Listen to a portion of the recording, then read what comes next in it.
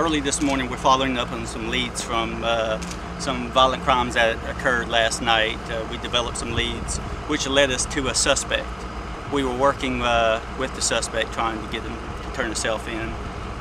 It led to the train trestle at the Riverwatch. So we negotiated with him until we got a voluntary compliance and surrender that was peaceful.